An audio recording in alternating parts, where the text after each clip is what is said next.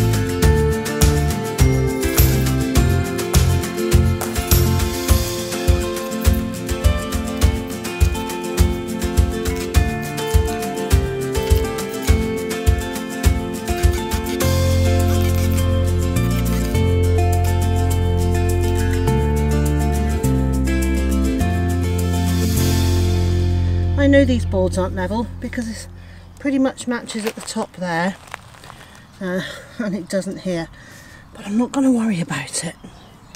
And the main reason I'm not really going to worry about it is that at this end of the vegetable garden, the land slopes quite suddenly. There's about a 4 or 5 inch drop over the last maybe 1.5 feet of these beds along their length. So the beds go along and then suddenly drop down. So I'm having to build up at the end of each one, and they're not level, and I'm not worried about it. This is not a show garden. This is for growing our food, and I happen to share it online. If it was a show garden, don't know I'd be using all this recycled material. Well, I hope I would, but I might find something that looks a little more appealing than these pallet collars and bits of pallet everywhere. Anyway, that is one side done. I'm going to get on with the other side, and then I'm going to go and get some cardboard. So that was yesterday, and then this morning I've managed to get the cardboard onto that raised bed. Haven't got any further with it yet, but I did get a bit further with this bed.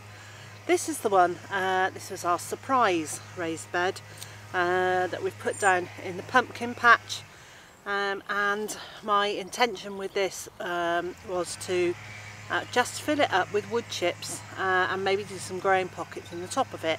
What I actually did was to put a few wood chips in the bottom of it, not very many, probably just a couple of inches, and then I put a layer of straw from a bale that has been on our homestead for well over a year, and it's just been sitting and quietly starting to rot down. So I've spread that out in the base of this, and then I've added a whole load of the leek leaves from when I lifted the leeks earlier in the week, and some nettles as well, without no flowers and no roots, so just the stems and leaves. So there's a nice layer of nettles in here, and then wood chip on top of that, and that's all been really well watered in for quite a long time. The water was literally running out of the bottom of it, so I knew it had had a really good soak. And then I created these planting pockets, which are well, they're this wide.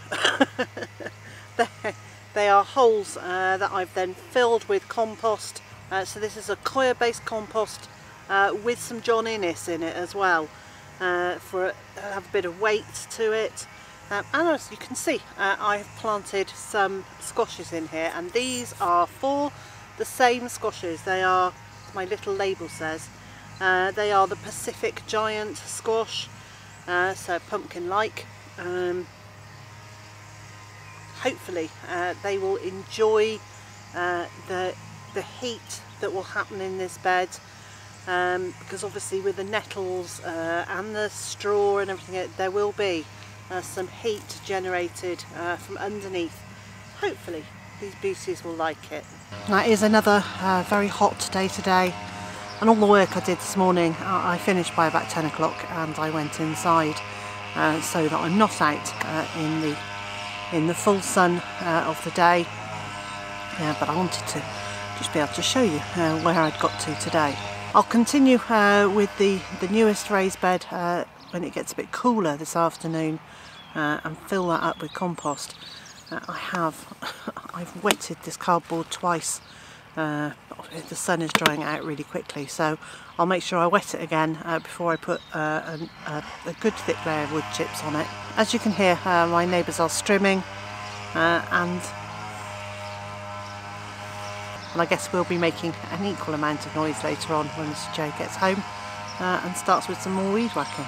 Well, that's it for me today. I'm heading back inside now to make Mr. Joe's lunch, to stay out of the sun until it gets a little cooler.